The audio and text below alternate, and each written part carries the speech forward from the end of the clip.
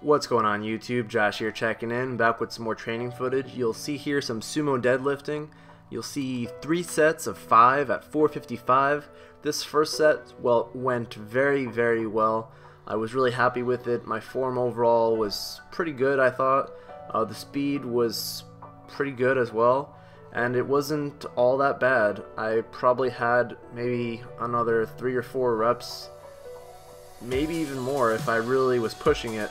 But that was really solid. I was very happy with that. This is definitely a volume PR for me, and something I was really happy with, because basically I really haven't been able to get back to my strength levels that I was at before my sartorius muscle tear. I was taking some time recovering, etc. So, you know, the weight isn't really all that heavy, but right now I'm just working on building up my base of strength again. That way I can prepare to actually get strong again. So over here you'll see I took some time to show you guys the setup.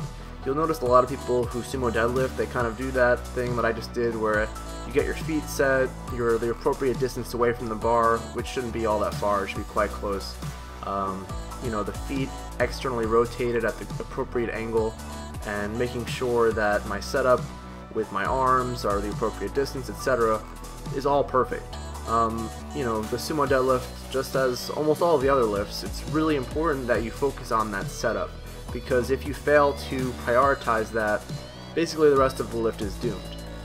So that's a major tip, especially, you know, when you start lifting heavier weights. You really need to respect that setup, which will definitely help you longer term with your form.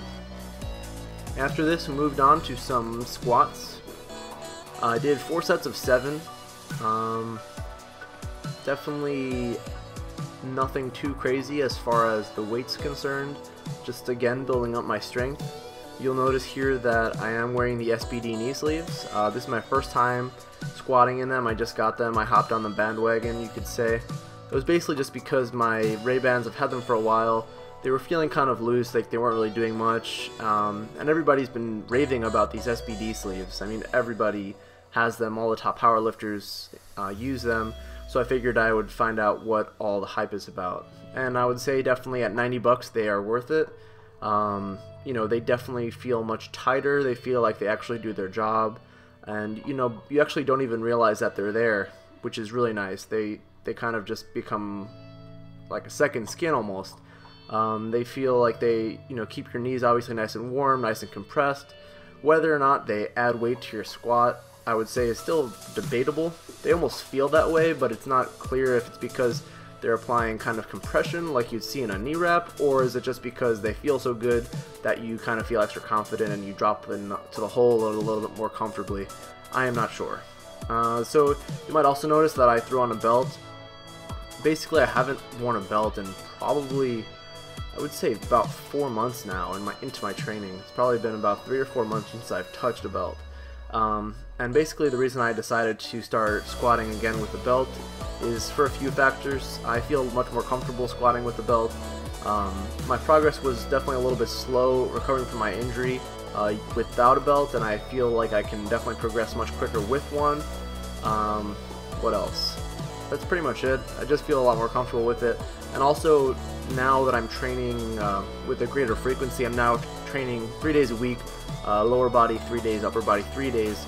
My lower back is definitely feeling taxed, so it just kind of helps me kind of alleviate some of that fatigue that was developing from all the beltless squatting and beltless deadlifting that I just was unable to really fully recover from. I mean, maybe in a perfect world I would have tried to stay beltless for a little bit longer, but I don't really have the ideal recovery right now due to my school schedule. I am definitely not getting an ideal amount of sleep. I probably get maybe 6 hours of sleep. 7 is a really good day, but in reality I need closer to 8 or 9 given my training schedule.